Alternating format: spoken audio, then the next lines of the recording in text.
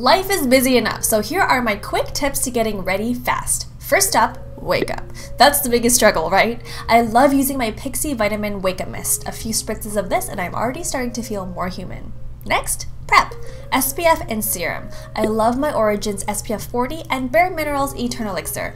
Mix these two together and apply all over the face. Make sure it's fully absorbed into the skin before putting on makeup. I love making my own cocktails for prepping the skin because it's super fast and easy and everything is done in one go. Now to quicken things up, BB creams are the best. I love my Maybelline BB Fresh for this. It basically gives your skin a natural tint. It's not heavy, so it's perfect for everyday wear. I just put a quarter size amount onto my blender and then on it goes. You can totally use your fingers, but to keep it clean, the blender works great. Now for concealer, use the sticks. These are time savers. Here I'm using my Lancome Teint Idole Ultra Stick. A few swipes under the eyes, T-zone, nose, brow bone, cupid's bow, and chin, and blend it in. The great thing about concealer sticks is that they are super portable and easy to use when you're in a pinch. Then it's time for bronzer. I've been using this NYX matte bronzer forever and I love this color.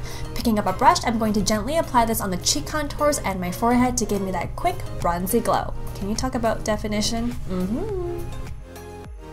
To save time, I'll pick up an eyeshadow brush and use the same bronzer on my eyelids. I do this trick all the time. One product for many uses. I'm all about making life easier, not harder. This gives my face that no makeup look, which I love.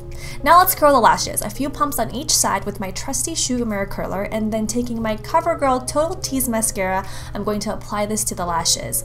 This mascara is a time saver. It has this knobby thing on the end, which is perfect for those short inner lashes, and the bristles separate the lashes for the perfect lift.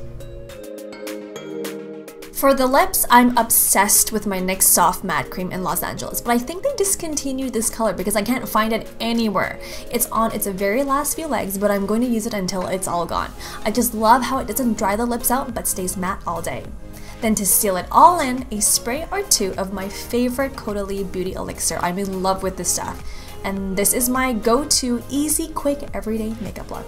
I hope you guys enjoyed it, and if you did, be sure you hit the subscribe button and give this video a thumbs up so I know to make more. I love you guys, and I'll see you all really soon in my next video. Bye for now!